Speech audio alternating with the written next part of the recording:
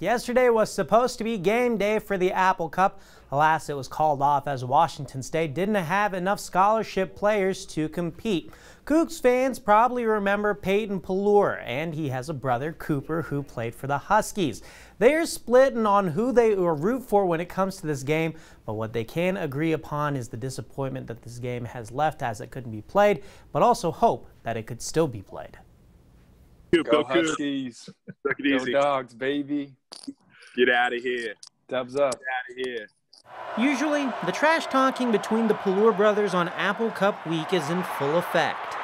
The trash talk is there.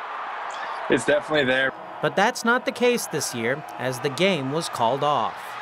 Thanksgiving and the Apple Cup, go hand in hand each year, and it's always such a fun week. Really weird not having that turkey day and the following day or following Saturday, not having an Apple Cup to look forward to and watch is different. They both hope that the Apple Cup can be rescheduled to be played later this season. The Cougs currently ride a 7-game losing streak in the rivalry. Peyton hopes that new head coach Nick Rolovich could get WSU back on the winning side. Both programs were good, but they just happened to have our number when I was playing, so I was really looking forward to this year to actually, make the Huskies game plan. Cooper, of course, will be pulling for the Huskies if that happens. Two brothers rooting for rival teams, but with one common rooting interest in mind. That's that this game gets played.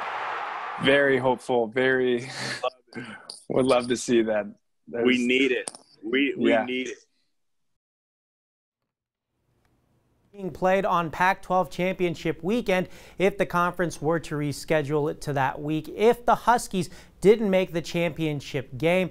Originally, North teams were supposed to play South teams, but they might make an exception if these two teams can meet up. That's all for sports.